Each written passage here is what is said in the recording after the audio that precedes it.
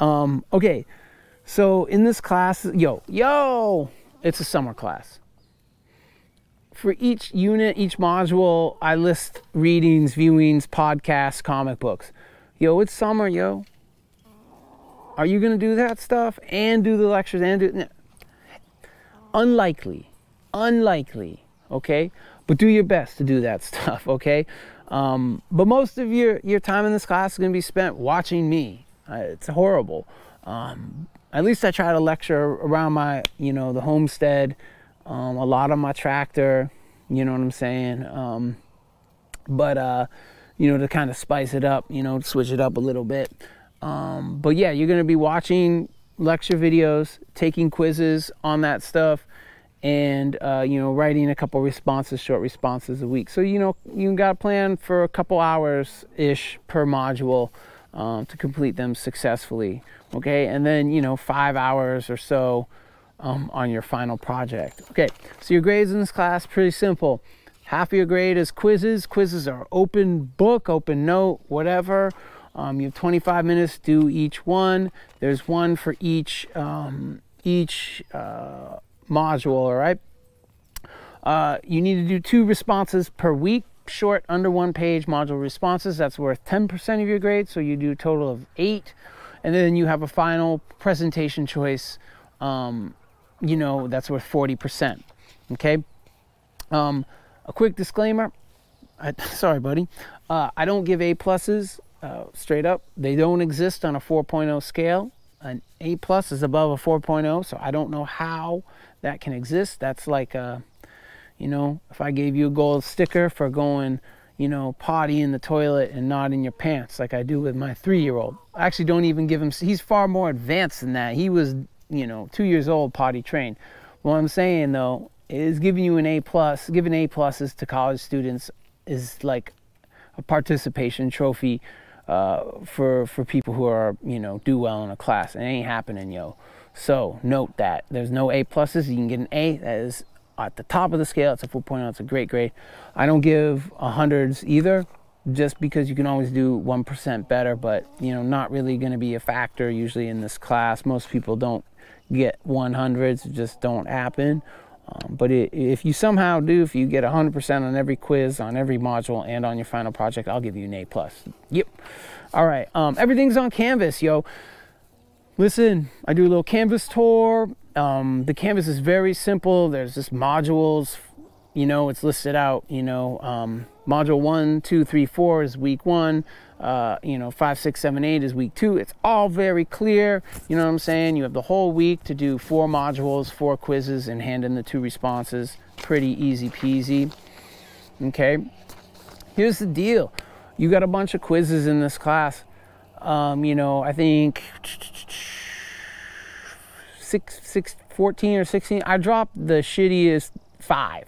So I'll drop your 5 lowest scores. That's pretty awesome. So, you could bail on a few of them too. Just not do them and take the O, and that will get dropped. It's just a matter of how many O's and L's do you take, and then score under, get a crappy grade. But those cheap.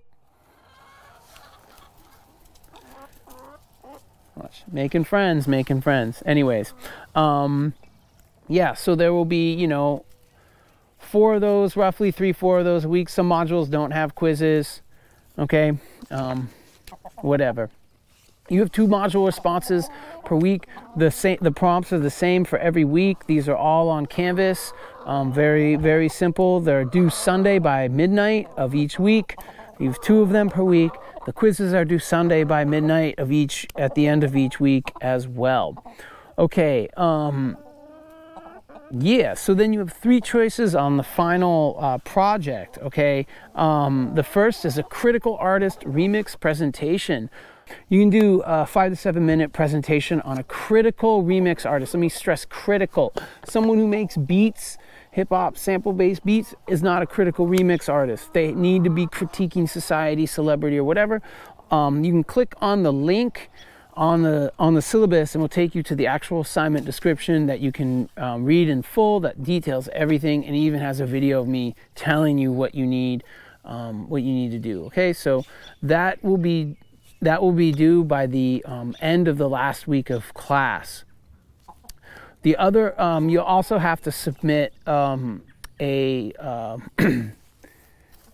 short 1-paragraph proposal in week 2 of the course. Okay, just so I can make sure you're on the right track. The other option is, you may be an artist or want to be an artist or want to be creative. You can do a critical remix. So in each module, there's an overview, and I use a piece of student-based or student-made or critical art. You can check that out, so you can see what critical art is. But you want to be critiquing a celebrity, critiquing a brand, critiquing, a TV show, critiquing a politician, whatever it is. Okay.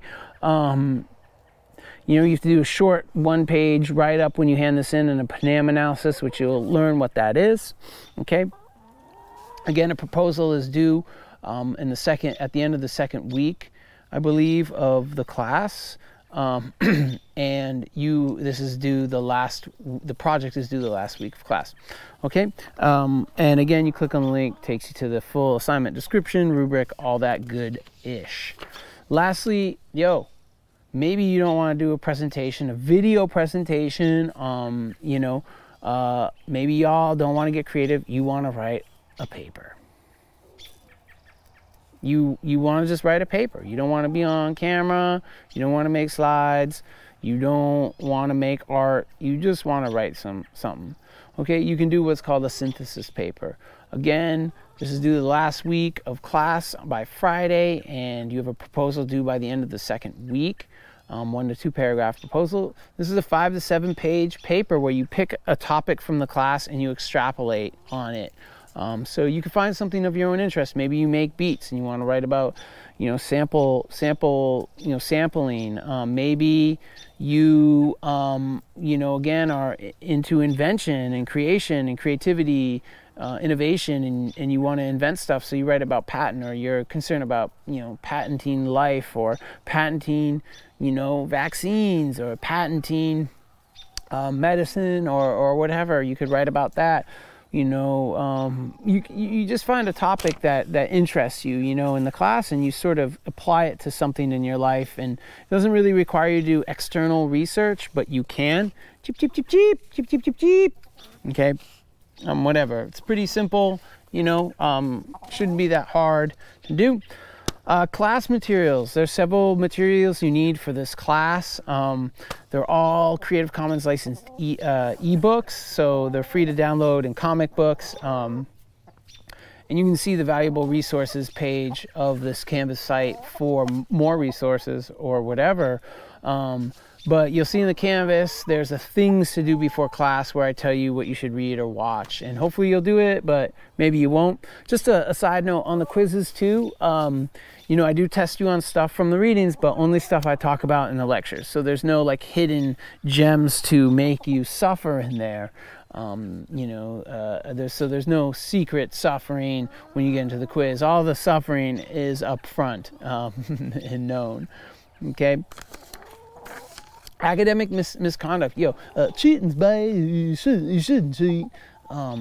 Straight up, just don't cheat. I don't even know how you do this in the class, because the quizzes are open book. If you have someone do your weekly responses for you, you can't write under a page about something from the class that you found maybe interesting. You're an asshole. Or if you steal someone's idea, or bite someone's creativity or something for the final project, or don't cite your sources, or have someone prepare a presentation for you, that's cheating. And I will, if I catch you, I will get you, that will get dealt with. You know what I'm saying? I don't like cheating, but I hate really bad cheating. So, if you're a bad cheater, just stop. Okay. In general, you shouldn't cheat, but you shouldn't cheat bad. It's some sort of wise proverb or something. If you have AAC accommodations, I'm down to work with y'all. I know doing online classes is hard in some ways. You know, if you have AEC, just hit me up and I can work with y'all with whatever you need. I have ADHD and dyslexia, a great combination to have, mind you. So I get it. So you know what I'm saying. I'm down to work with y'all. Give you a bunch of resources at the end of the syllabus, just in case you need them. Those are for you. But yeah, this is pretty. You know, that's the syllabus right there. Chickens just went crazy. Everybody just went crazy. They don't like flopping things. Spanky. Thanks for joining me on the syllabus tour. I hope you enjoy this class. And have a good one. It's the real Dr. Dre, DJ Food Stamp. Here goes Beard Homestead with the chickens, Spanky Davis, the Wonder Chug. And I'm out. Have a great term.